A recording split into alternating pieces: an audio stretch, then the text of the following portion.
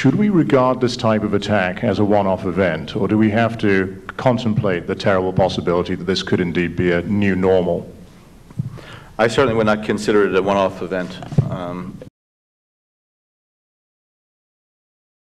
But I do think it's inevitable that ISIL and other terrorist groups are going to continue to try and to attempt to carry out these attacks. That is an inevitability for at least as far as the eye can see. But to me, it's not inevitable that they're going to succeed.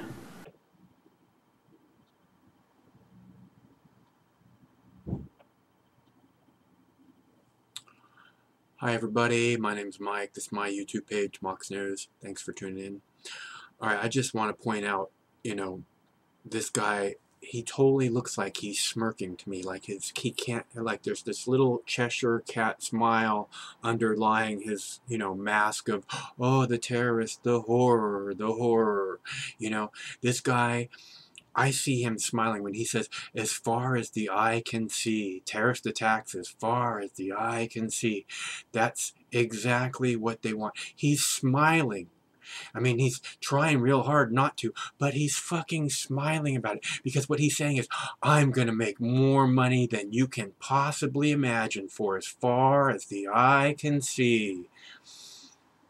And this is what I'm talking about when I say psychopaths in the White House and in the Pentagon. This guy's CIA. This person, he's the director of the CIA. He should be horribly ashamed because of what his government, his huge failure that his government has caused, that has brought this onto the world. He should be horribly ashamed, and he can't stop fucking smiling. He should be horribly ashamed. And you know why? He's just a war profiteer. The more this happens, the more he's going to be able to go, yes, I'd like $200,000 to speak at your college. And they'll go, yeah, here's the money. Because it's important, because we're in the middle of a terrorist war. War on terror. Terror, 9/11.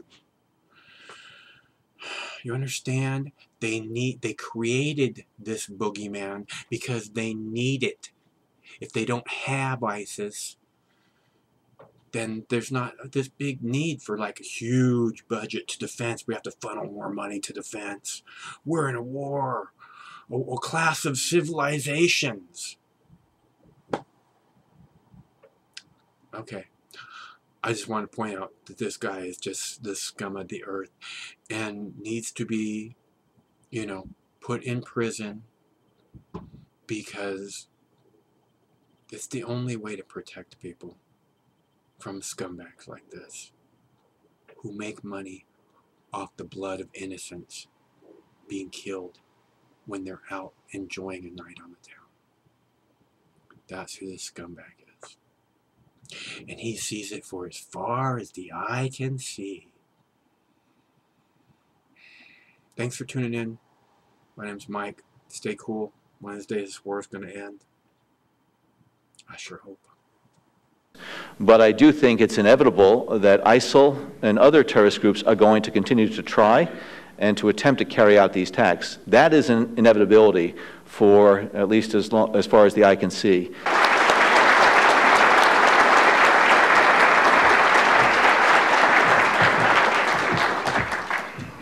Thank you very much, John. Thank you for those kind words, as well as for the invitation to invite me to speak here this morning at CSIS and at the Global Security Forum. I had the pleasure of speaking at CSIS at its previous residence when I was serving at the White House as Assistant to the President for Homeland Security and Counterterrorism. And it's a privilege to come back and to share my thoughts with you this morning on some of the key global challenges that our country faces today. I also want to take this opportunity to express publicly my deep appreciation to John Humry, who has led CSIS for nearly 16 years and who is certainly one of the leading lights in the field of national security. After a distinguished government career, John has continued to make important contributions to our national security, and I think I speak for all of us in thanking him for adding such wisdom and value to the public conversation on global issues. Thank you, John, so much.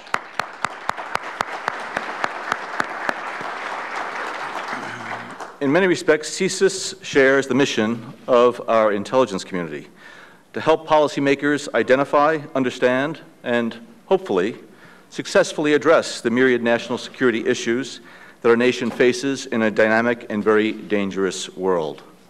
A very dangerous world indeed. My opening remarks this morning are different from those I reviewed and finalized in the early afternoon of last Friday. They are different because our sensibilities and our souls have been jarred once again by the horrific and wanton violence perpetrated upon the innocent in the streets, cafes, and concert halls of the beautiful city of Paris. Our hearts ache for the scores killed and injured in those savage attacks, and our thoughts are with them and their families. Likewise, our condolences and our thoughts go out to those killed in the crash of the Russian airliner a little over 2 weeks ago in the Sinai, Egypt.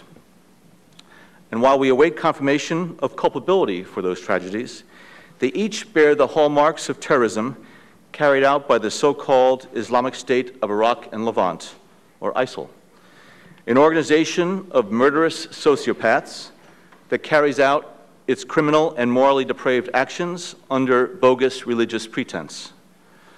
With its roots in al-Qaeda in Iraq and empowered by a large influx of foreign adherents, ISIL over the past several years has swallowed up large swaths of territory in Iraq and Syria, brutally killing thousands upon thousands of men, women, and children along the way. Not content to limiting its killing fields to Iraqi and Syrian lands and to setting up local franchises in other countries of the Middle East, South Asia, and Africa, ISIL has developed an external operations agenda that is now implementing with lethal effect. I am sure we will talk more about ISIL in the question and answer session, but let me note that the grave threat posed by the phenomenon of ISIL makes it absolutely imperative that the international community urgently commit to achieving an even greater and unprecedented level of cooperation, collaboration, information sharing, and joint action in intelligence, in law enforcement, in military operations, and in diplomatic channels. The ISIL threat demands it. At CIA, we work closely with foreign intelligence security services around the globe to advance our shared counterterrorism goals. Over the course of many years, we have forged broad and deep partnerships with our closest allies in Europe, such as Great Britain, France, and many, many others. These strategic relationships have been instrumental in helping to knit together a transnational architecture that allows counterterrorism officials and experts to work closely together across sovereign borders to disrupt terrorist plans and activities. And while many terrorist operations have been thwarted as a result of strong transnational teamwork, tragically, not all terrorist plans are uncovered in time. These strategic counterterrorism relationships need to stretch far beyond the traditional transatlantic environment and alliances, which is why we are working closely with so many services in different parts of the world. For instance, we are working very closely with our Egyptian partners, who are working tirelessly to prevent ISIL terrorists from launching attacks that are aimed at derailing Egypt's political reform initiatives and economic development objectives. I reiterated our commitment to strengthening our counterterrorism partnership with Cairo in a call to my Egyptian counterparts just this past weekend.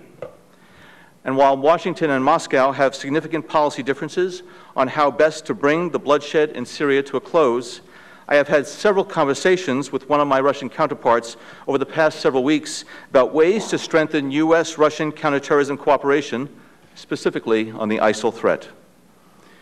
These relationships are an essential adjunct to diplomacy and military operations. By working with our foreign partners, we enhance global security by helping them tackle challenges that threaten us all.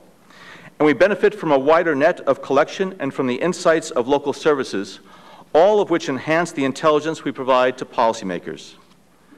The fact is, good intelligence, timely, accurate, and insightful, is the cornerstone of almost every aspect of national security policy today, from military action to diplomacy to international law enforcement. With good intelligence, our policymakers can better understand the risks, the challenges, as well as the opportunities attendant to key national security issues, which is ever more important given the unprecedentedly complex and overlapping array of major challenges to U.S. and global security that we face today. The impression one might get from the daily headlines is that the world has become more unstable, And indeed, the historical record supports that judgment. In the past 3 years, there have been more outbreaks of instability than at any time since the collapse of the Soviet Union, matching the rate we saw during decolonization in the 1960s. This has not been a period of protests and government, this has not just been a period of protests and government change, but of violent insurgency, and in particular, of breakdowns in many states' ability to govern. Ongoing conflicts in Syria, Iraq, Ukraine, Yemen, and Libya, and parts of Africa are clear examples. The human toll is reflected in the UN's recent announcement that the number of refugees and internally displaced persons in the world is the highest it has been since World War II. And of course, all of this localized strife gives rise to the persistent threat of international terrorism. When CIA analysts look for deeper causes of this rising instability, they find nationalistic, sectarian, and technological factors that are eroding the structure of the international system. They also see socioeconomic trends, the impact of climate change, and other elements that are a cause for concern. And so let me touch upon a few of those this morning. First, the ideas, institutions, and states that have undergirded the post-Cold War system are under significant stress. It is easy to think of this as a phenomenon confined solely to the developing world, and that is certainly where we see states that have actually failed, and borders that no longer carry any practical effect, such as the border between Syria and Iraq. But there is considerable stress on governments in even the world's most stable regions. In Europe, for instance, the migration crisis, sluggish economic growth, and a host of other factors have given rise to heightened nationalism, secession movements, and the increasing popularity of political parties on both the far right and the far left. Even ideas that were the pillars of the continent's post-war prosperity, such as economic integration and democracy itself, are being questioned in some quarters. Across the globe, in both authoritarian and democratic societies, governments are finding it increasingly difficult to meet the demands, realistic or not, of their skeptical and restive populaces. The so-called Arab Spring revolutions were not fought for democracy per se, as much as they were fought for relief from regimes that had failed to meet basic standards of governance and civil society. And as we have seen, when people become disillusioned with the powers that be, social media enable them to more quickly and easily form associations that defy the status quo. And in part, that is why the global landscape has been changing at a faster and much more disruptive pace. How nations respond to these challenges, adapt to them, and evolve will be one of the great plot lines of the 21st century. When I meet with my foreign counterparts, both from friendly and from not-so-friendly governments, I sense a very real apprehension about instability and its various manifestations: terrorism, humanitarian crises, proliferation, and so on. Interestingly, I hear these concerns even from officials representing governments whose policies are quite arguably contributing to the problem. In Europe, anxiety has risen in states along Russia's periphery after Moscow demonstrated its willingness to use military and paramilitary forces in Ukraine. And in the South China Sea, tensions persist as China unilaterally pursues its territorial claims, including actions that rival claimants perceive as violating their sovereignty. At the same time, the principle of democratic governance is under siege. For the 9th consecutive year, Freedom House in 2014 reported more declines than gains in the quality of democracy worldwide. Worsening ethno-sectarian and socioeconomic strains are eroding democracy, as is the rise of a more sophisticated form of authoritarianism that forgoes brute force and heavy-handed propaganda in favor of media manipulation, ubiquitous surveillance, criminalization of dissent, and controlled elections. Second, the resumption of strong, sustained growth in the wake of the 2008 financial crash and Eurozone crisis has been elusive for some of the world's largest economies. Even China's economy, with its seemingly endless potential for growth, is slowing. In many developing societies, growing pessimism about the prospects for economic advancement is fueling instability. Regions with burgeoning youth populations, such as the Arab world, have been unable to achieve the growth needed to reduce high unemployment rates. perceptions of growing inequality have resulted in more assertive street politics and populism. At the same time, slower growth has left these nations with fewer resources to devote to economic, humanitarian, and peacekeeping assistance to address these challenges. Mankind's relationship with the natural world is aggravating these problems and is a potential source of crisis itself. Last year was the warmest on record, and this year is on track to be even warmer. Extreme weather, along with public policies affecting food and water supplies, can worsen or create humanitarian crises. Of a most immediate concern, sharply reduced crop yields in multiple places simultaneously could trigger a shock in food prices with devastating effect, especially in already fragile regions such as Africa, the Middle East, and South Asia. Compromised access to food and water greatly increases the prospect for famine and deadly epidemics. And finally, the rapid advance of information technology has given rise to an entirely new and wide-open domain for human interaction and progress, the cyber realm. As an intelligence officer, much of my job involves dealing with the unintended consequences of the cyber revolution. For as much as it brings the world together, it also serves the purpose of those who wish us harm. Of greatest concern, the cyber realm gives small groups and even individuals the potential to inflict damage on a scale previously restricted to nation-states. And while states are largely rational actors subject to deterrence, the same does not apply to terrorists and criminals. Both government and private networks are under constant attack. The Department of Homeland Security reports that more than 640,000 cyber-related incidents affected federal agencies in fiscal year 2014. The massive and prolonged hacking of employee records held by the Office of Personnel Management underscores the intensity of assaults on government IT systems. And I am personally all too familiar with the ease with which miscreant hackers can use social engineering techniques to perpetrate criminal intrusions into personal email accounts and information technology and communications systems. Unfortunately, there is every reason to expect cyber intrusions to increase in quantity, cunning, and impact. For one thing, the economics of cyber attacks are skewed to favor the attacker. Exploits, or malicious software tools, are easily acquired. In fact, their prices are falling dramatically in some criminal markets, not because of declining demand, but because of an increasingly competitive marketplace. These exploits can be reused on multiple targets, and the likelihood of detection and punishment remains low in most instances. And while the vast majority of cyber attacks target money, proprietary information, and privacy itself, we need to realize that the range of potential targets is much, much greater. We simply cannot discount the very real possibility of attacks against vital infrastructure, utilities, transportation, and other essential underpinnings of modern civilization.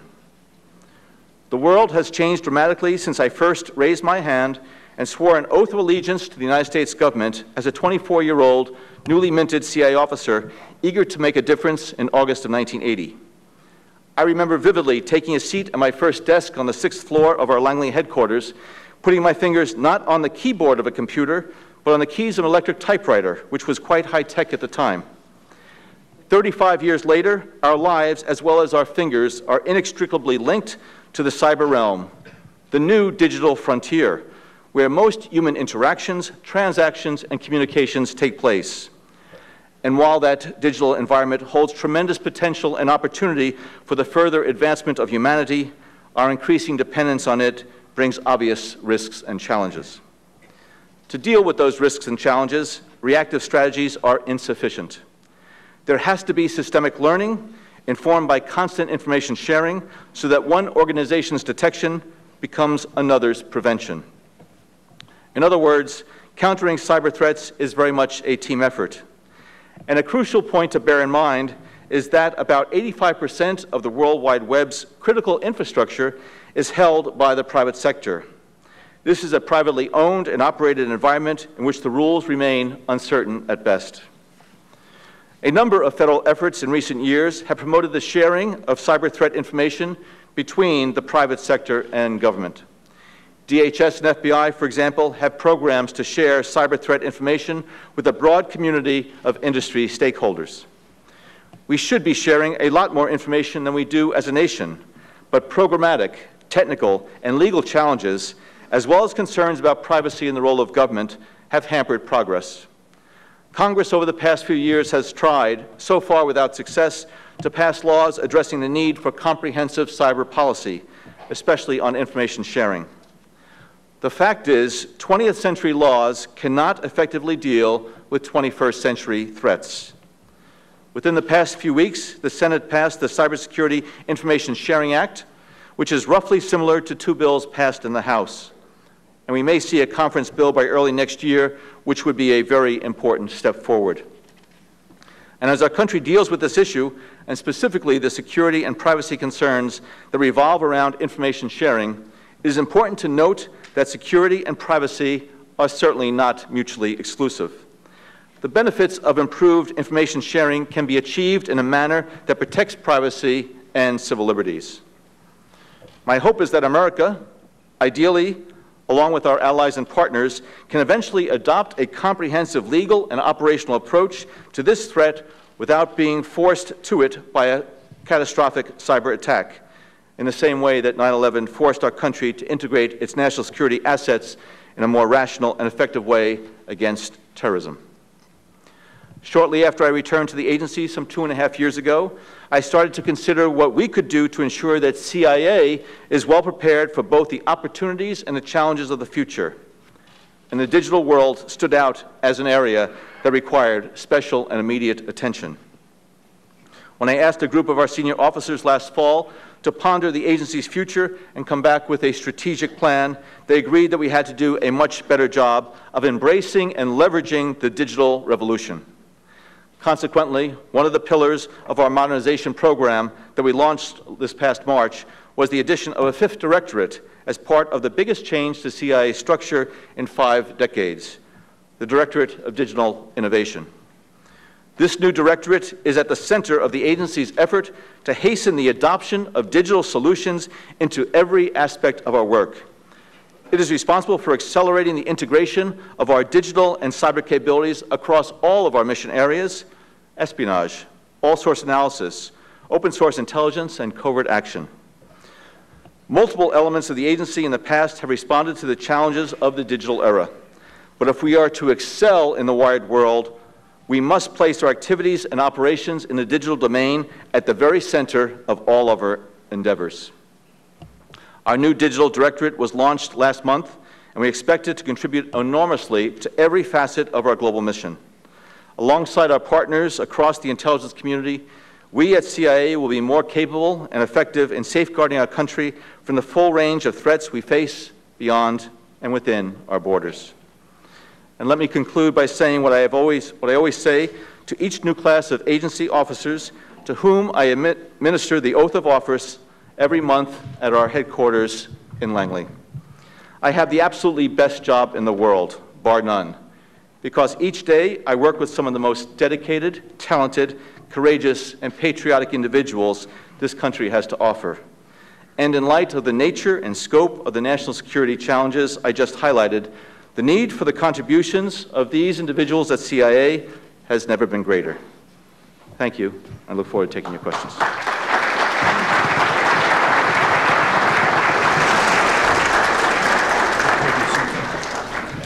John, thank you very much. I think we all can see why we're so grateful that you're serving at such a crucial time. You're a wonderful leader. Let me just say we're going to take some questions. I'm going to moderate this a bit. No lectures. I'm going to cut you off. If I get a lecture, you're going to get a humiliating response from me. So nobody came here to listen to you with your thoughts. They want to hear his. Josh, we're going to start with you.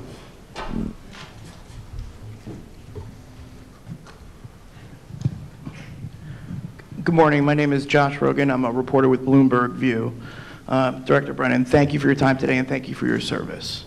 The Paris attacks, the blame, of course, lies primarily at the feet of the terrorists. But I think I give voice to the question a lot of us have in this room and around the country when I ask, how was this allowed to happen. We're talking about an attack that involved dozens of people communicating for multiple countries, planning for perhaps weeks or months, and yet the world's leading intelligence agencies didn't even catch a whiff of it as far as we're to understand. Is that right? What went wrong, and what needs to be done now to make sure this never happens again? Thank you. Well, first of all, as I mentioned in my remarks, many of these terrorist operations are uncovered and thwarted before they're able to be carried out. And when I think about what happened in Paris, clearly there was an effort that was underway for quite some time that was fairly sophisticated because of the nature of the attacks in terms of their simultaneous nature. We work very, very closely with our French partners. I have an exceptionally strong relationship with the heads of the external and internal services. A lot of our partners right now in Europe are facing a lot of challenges in terms of the numbers of individuals who have traveled to Syria and Iraq and back again. And so their ability to monitor and surveil these individuals is under strain. Now, I know the French are going to be looking at what might have slipped through the cracks. But I can tell you that it's not a surprise that this attack was carried out from the standpoint of we did have strategic warning. We knew that these plans or plotting by ISIL was underway, looking at Europe in particular as the venue for carrying out these attacks. But I must say that there has been a significant increase in the operational security of a number of these operatives and the terrorist networks as they have gone to school on what it is that they need to do in order to keep their activities concealed from the authorities. And as I mentioned, there are a lot of technological capabilities that are available right now that make it exceptionally difficult, both technically as well as legally, for intelligence and security services to have the insight they need to uncover it. And I do think this is a time for particularly Europe, as well as here in the United States, for us to take a look and see whether or not there have been some inadvertent or intentional gaps that have been created in the ability of intelligence and security services to protect the people that they are asked to serve. And in the past several years, because of a number of unauthorized disclosures and a lot of hand-wringing over the government's role in the effort to try to uncover these terrorists, there have been some policy and legal and other actions that are taken that make our ability collectively, internationally, to find these terrorists much more challenging. And I do hope that this is going to be a wake-up call, particularly in areas of Europe where I think there has been a misrepresentation of what the intelligence and security services are doing by some quarters that are designed to undercut those capabilities. Mitzi?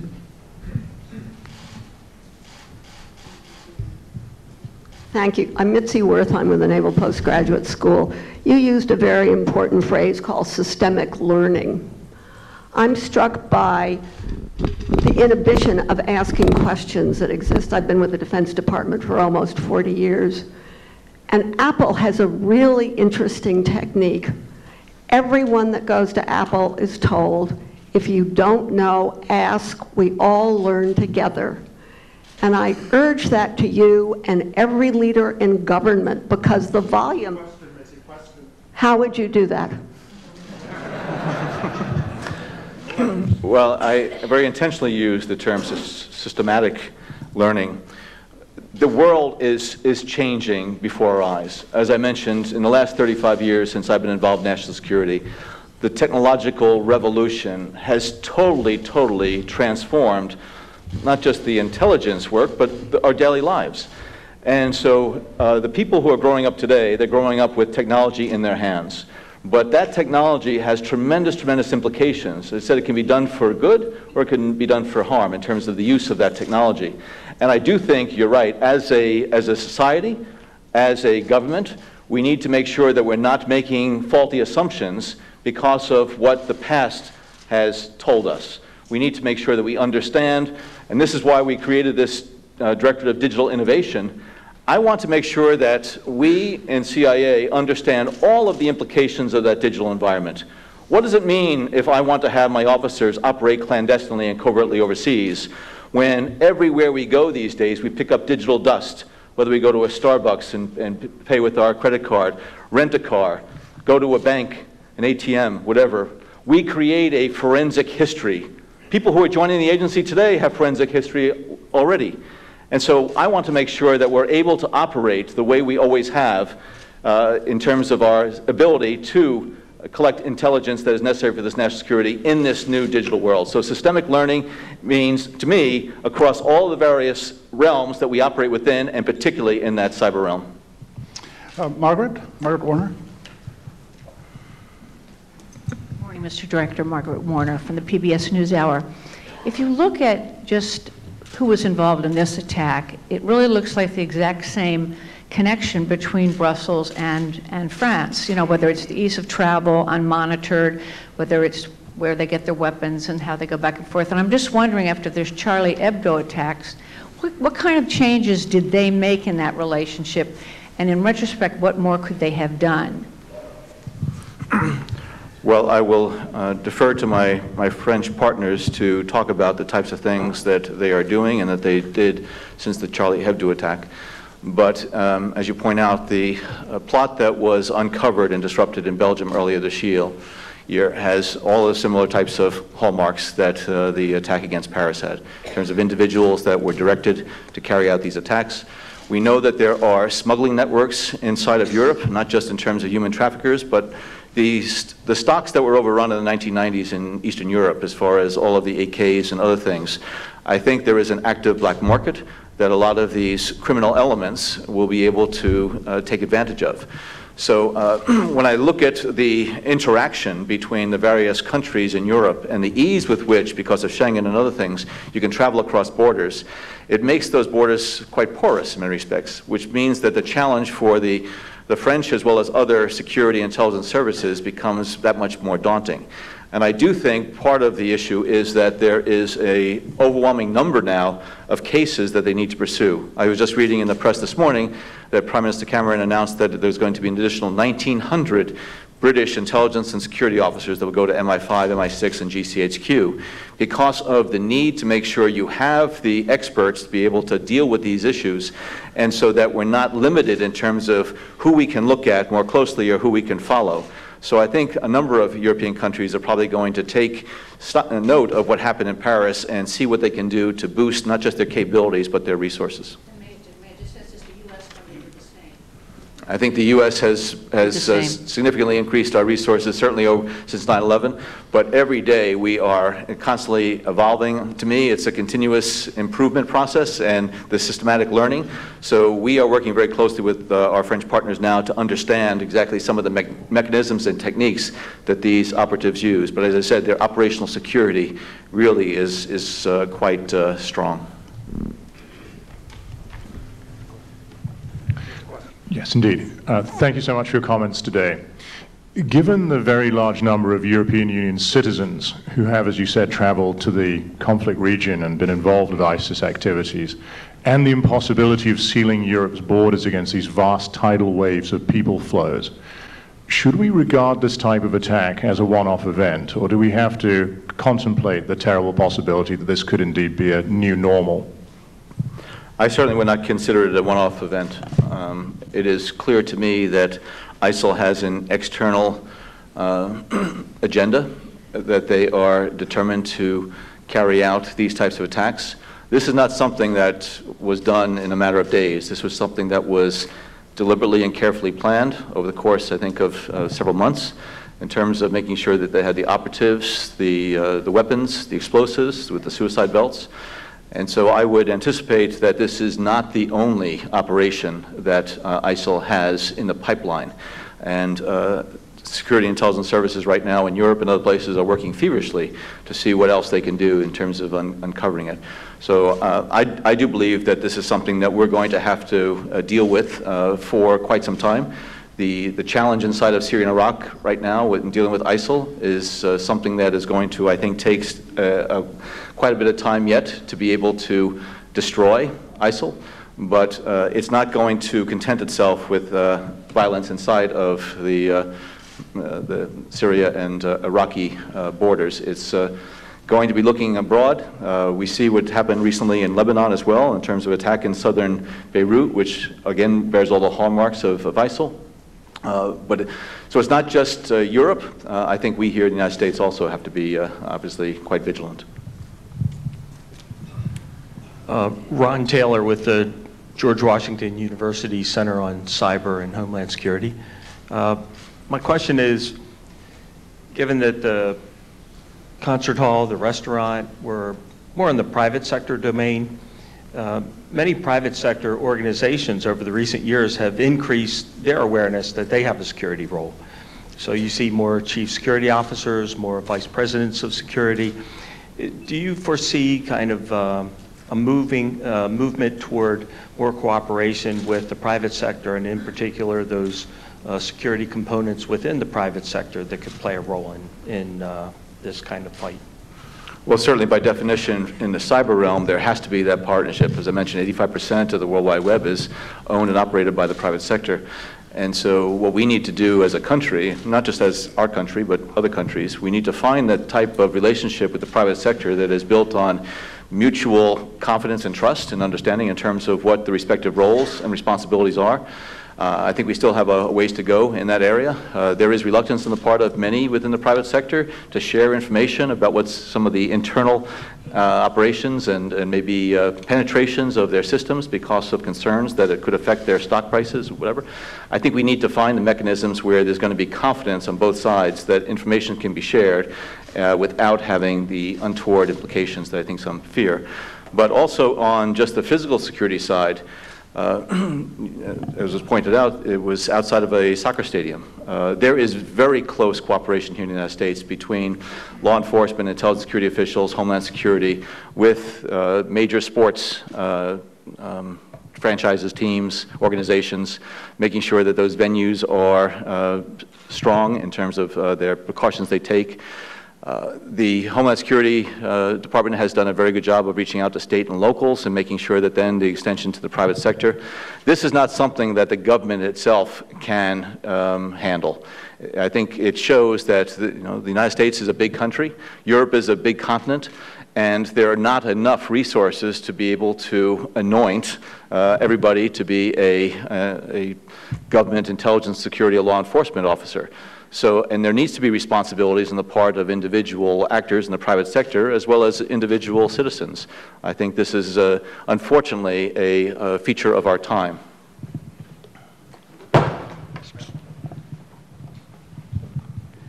Good morning. So Kylie Morris from Britain's Channel 4 News. Can I ask, there's been a lot of discussion about whether or not the US has underestimated the threat from the Islamic State, and perhaps focusing rather on issues of containment in the Middle East, in Iraq and Syria, and even on the threat posed by lone wolves, but not looking at the capacity of the organization to stage the kinds of attacks that we've seen in Paris and Beirut. I don't think we are underestimating at all the capabilities of ISIL.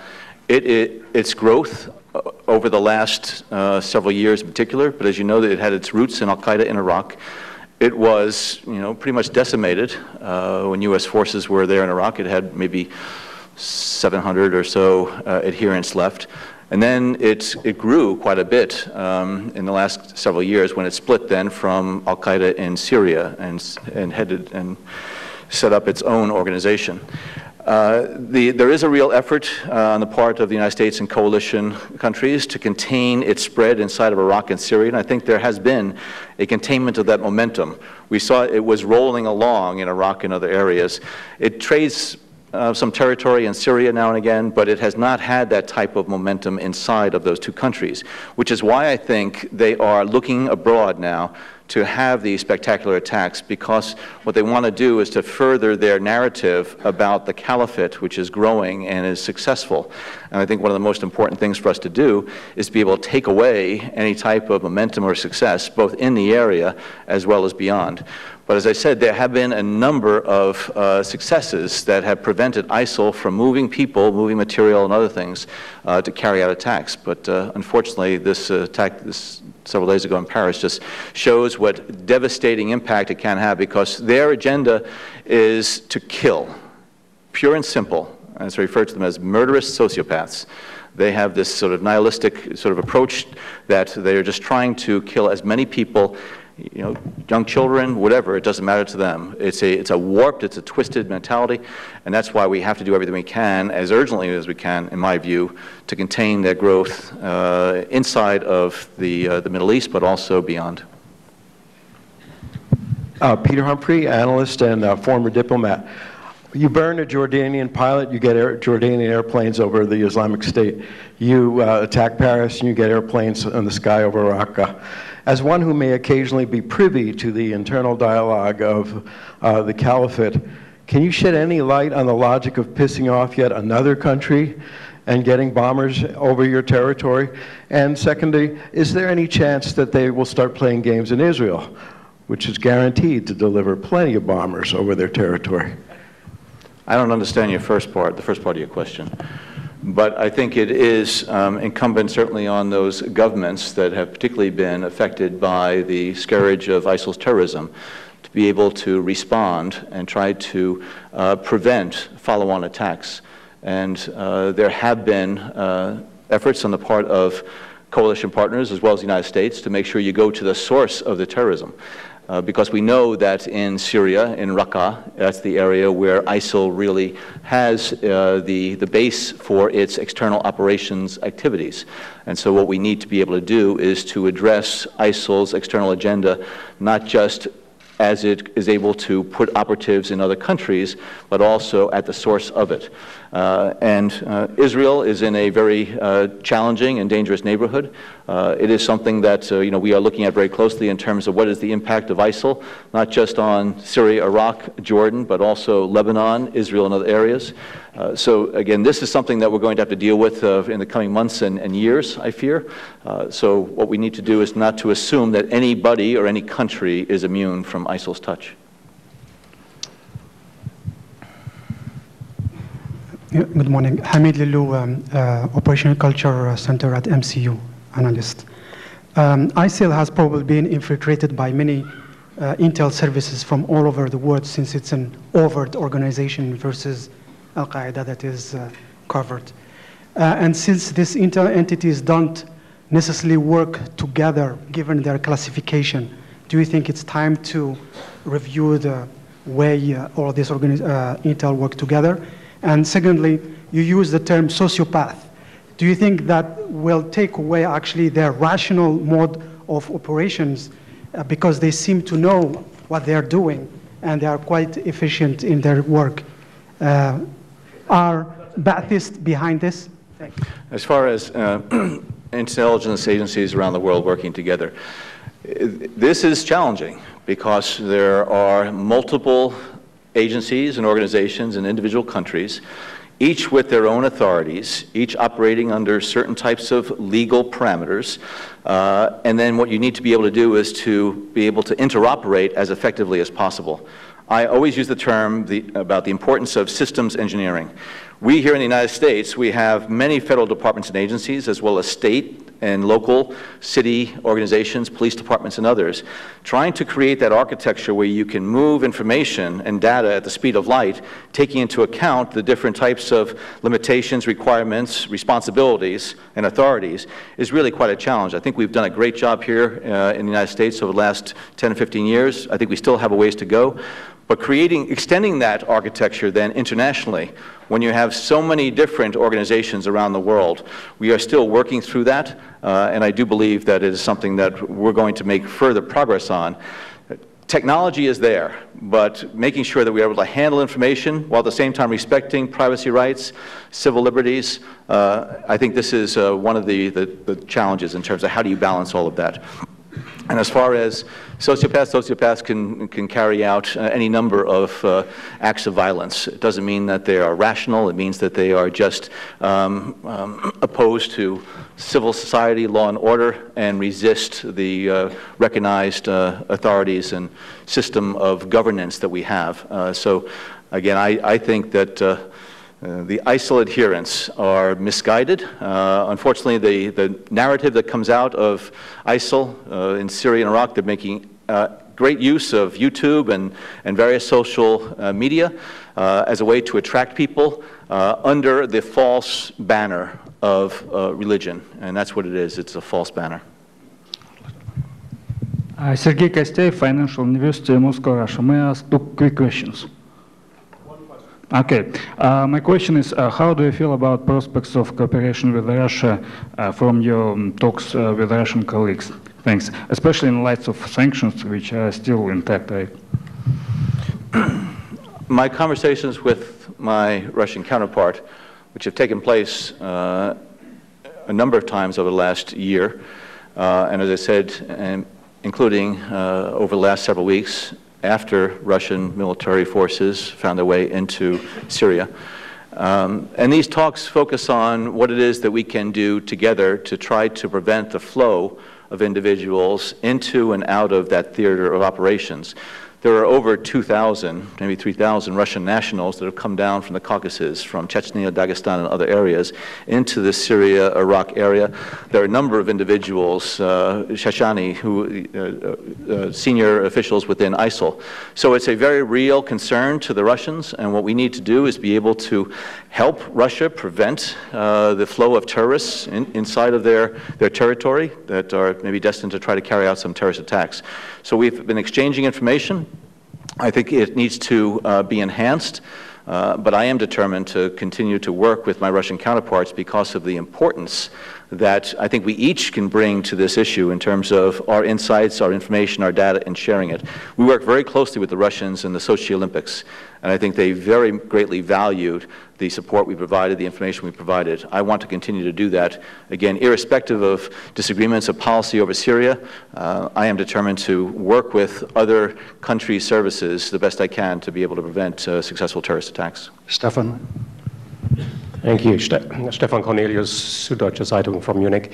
What's your recommendation on the borders and Schengen? Would you now say, let's implement stricter external border controls and even close down the Schengen system for a while? One of the things that I think we have to keep in mind is that what we don't want to do is to have these terrorists succeed in taking away the freedoms and liberties that we pride ourselves on, whether it be here in the United States or in Europe. And I know that there is a rush by some to say the borders should be closed, we should isolate ourselves. That is inconsistent with what I think our societies have been founded on over the last several hundreds of years. And so what we need to do, though, is be mindful of the risks associated with the individuals that are flowing and to make sure we're taking the appropriate steps to vet and to understand exactly who they might be. But I don't think what we want to do is to just hermetically seal our borders, because, again, that is not something that is sustainable from a social, cultural, trade, economic, political standpoint. Again, I just think that we have to take into account what has happened recently and how ISIL can try to take advantage of some of these flows, and what can we do to be able to optimize our confidence that we're able to filter out those individuals that are trying to do us harm. Zach Biggs with Janes. Given that these attacks seem to happen sporadically, should the public accept that this sort of coordinated attack is inevitable to some degree, that it can't be entirely prevented despite the fact that a number of attacks are prevented every year? I would never say that attacks are inevitable. We work tirelessly 24/7, around the clock, around the globe, in order to prevent attacks from taking place. And our goal is to prevent every single one of them from taking place. So I don't have a sense of inevitability. If there was a sense of inevitability, then I think that would almost undermine the commitment of individuals who are working on this. But I do think it's inevitable that ISIL and other terrorist groups are going to continue to try and to attempt to carry out these attacks. That is an inevitability for at least as far as the eye can see. But to me, it's not inevitable that they're going to succeed. I have to get the director out of here. I promised that he would be able to leave here by 5:02, and I want you to, don't you feel reassured to have a man of this character and intellect who's leading us right now? Would you please thank him with your applause?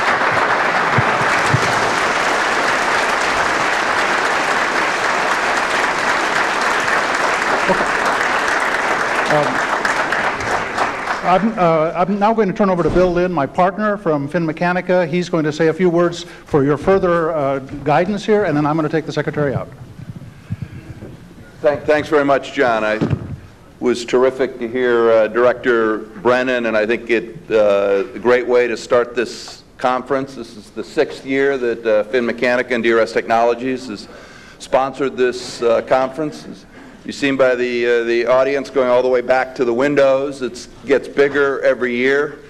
I think that's a tribute to CSIS. The panels that you're going to see this afternoon reflect the deep bench of talent that CSIS has and their ability to attract outside experts. You'll see an incredible variety of topics covering the full gamut of global security challenges, and ending with an interview or a moderated discussion that John Hamre is going to lead with Henry Kissinger.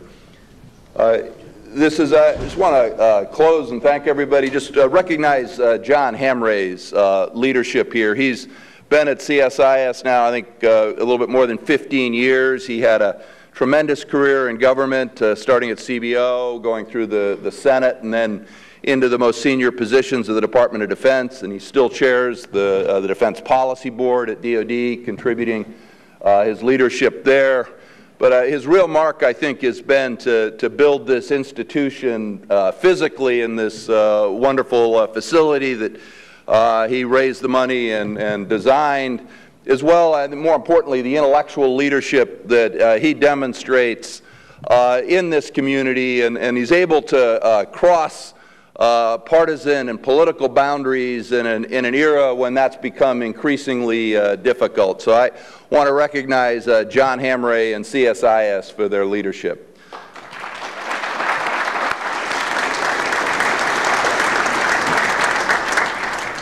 The forum will reconvene at 9:30 in about 35 minutes. That need to reset the building and the rooms for the panels. Look in your agenda here and pick. There'll be, I think, 3 panels starting at 9:30, and then a second set later in the morning. So at this point, you can fight your way through to the coffee.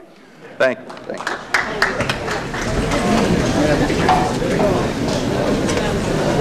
I'm the leading state sponsor of terrorism.